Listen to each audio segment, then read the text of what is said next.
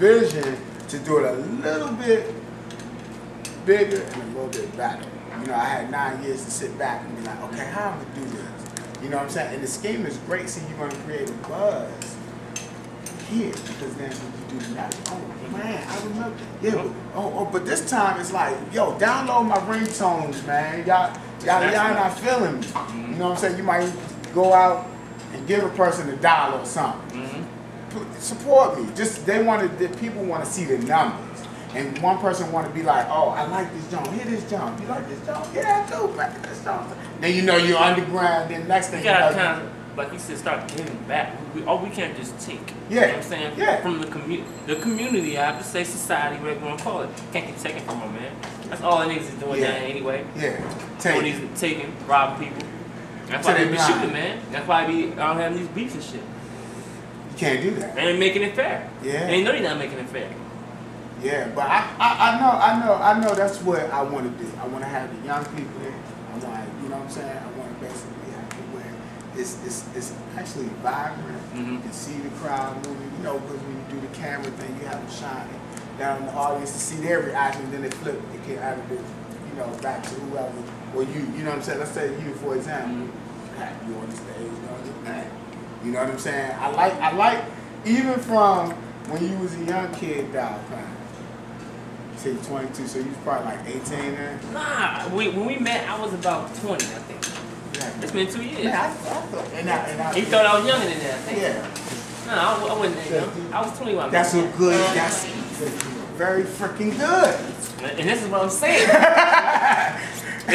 I think, like I said, a lot of promoters, it's like when you throw an event, you kind of got to think about the setting or where you're going to throw it at. That's why I think your high school market is smart. I mean, it's the best. You can't promote that type of auditorium to a 18, I would say 21 and up crowd. It's not going to work. It's not going to work. Them thugs and them dudes not going to come out from there, man, you know. And then another thing is getting acting stupid too, because the youngest actors, you know what I'm saying? They doing that. It's not really the people I'm noticing; it's the music. You can bring the dirtiest of the dirtiest to anywhere. Like they trying to ask me to go to Birdie Farms to speak. People telling me, "Oh, you go get shot." Well, how the hell should I be scared to go speak to black people? Right. You know what I'm saying? Like I know some hardcore crew fucking me because I'm real myself. Right. So it should be no worry. And then, like I was telling you, it's not the people; it's the music. If you like myself being a headliner and the artists that we choose, we ain't choosing no offense, go, you know, that bring violence. Right. We ain't choosing no bang bang shoot 'em up, right. shit that's gonna separate neighborhoods. The people gonna be there, but they gonna go off your vibe, you know what I mean? The artist vibe. Right. Right. That's why at school, cause fresh shit, like I said, had the Beat the Feet Kings there. They was beating their feet and all that, and then the kids start interacting, beating their feet. It was fun, you know what I'm saying? Yeah. Because the people that they had on the billing, it was cool. Okay. I mean, it's all about the music. The music influences people. Yeah, it does. So it's not, and I know you did. I know you're not going like that, talking about shooting up and praise all that crazy mess. I mean, I do. I like the way you think it because it makes people react. That's part of the problem. Yeah. That's probably why at night, right when we speak at these seminars and stuff, I want you to speak to the youth, man.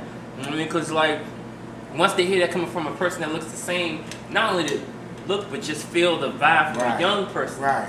It changed, man. I don't care who you talking to. It could be ex-prostitutes or something. You talking to them like that on that level, they're gonna kick it with you. Right. They will. No, you're right. You gotta be on a real level. Human beings, man. I mean, but it's funny though. It's just people try to scare you and shit. But it's all about the music though. The music is the key point, key factor on why people act the way they act, man. When you wake up in the morning, if you come some Gucci, man, you don't feel like you Gucci, man. You know what I mean? You're right. You get up, bang some rock flocka. You feel like rock. You get up, put some Trey songs on, you might feel sexy. Yeah. You're right. For me, music run the world. You know what I mean? Music is the center of everything. Commercials, promotion, books. I bet you read a Born Ass story and I rapped it in a form on a nice beat. She probably interpreted that.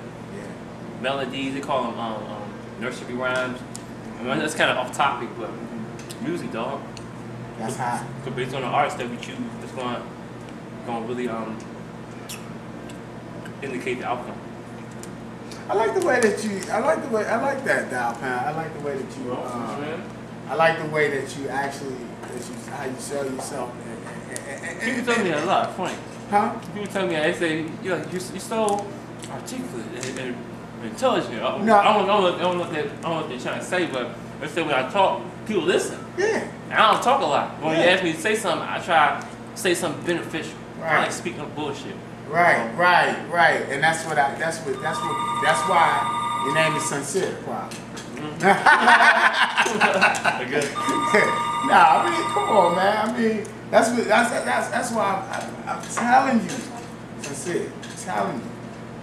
They had when they had that little jump at Walker Mill. Remember that jump? And on the stage when y'all performed. Yeah, I remember that. Now, you can't tell me that was a little cheesy. But look who orchestrated it.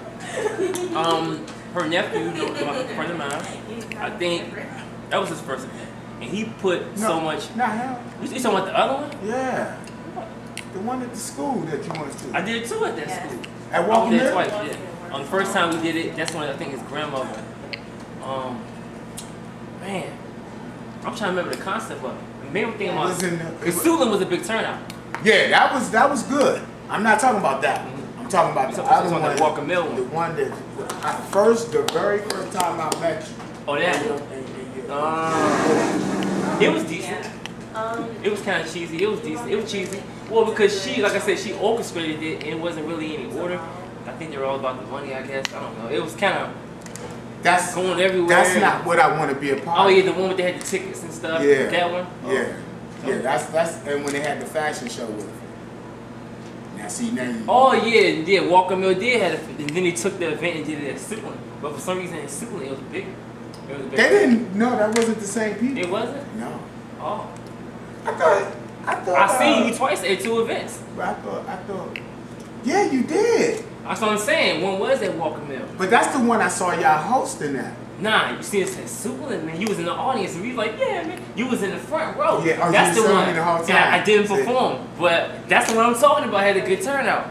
The neighborhood people came.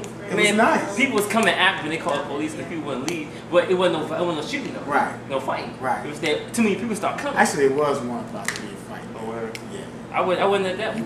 You was at that one. You was out. You was performing. Oh, that's right when it came. When I came out, I went out. They had some lady and another lady arguing. You know how they, like you just said. As long as it wasn't a neighborhood fight, I mean, 2 women, okay. But as long as it wasn't no gangs. But it wasn't attractive. I know, but people worry about gangs and stuff. They worry about gang violence more than 2 individuals. You're not going to really find that, though, on the other side. Like based on the music. I bet there's some gangster rappers in that joint. They start saying, fuck this, fuck that. And those niggas will come in there and let you know it's our area. Right. There will be some problems because based on the music. Well, I think, you know what I mean, where we going with the route we going, it's going to be a good turnout. Pretty much just get the layout, how you want to promote it. Oh, that's already done. Okay. I already know how I want to promote it and everything. I'm ready. And what's hot is the radio, key. Oh, Key to everything. Key to your success. We get Angie and them in there and mixed in it. Oh, I'll give you a copy of the mixtape. Yeah. Yeah, well, Angie, I mean, she cool, but I'm not. We're on camera. You know, so. I met her, she's nice. Yeah. But, you know, it's... But that can be bleeped out. Yeah, right.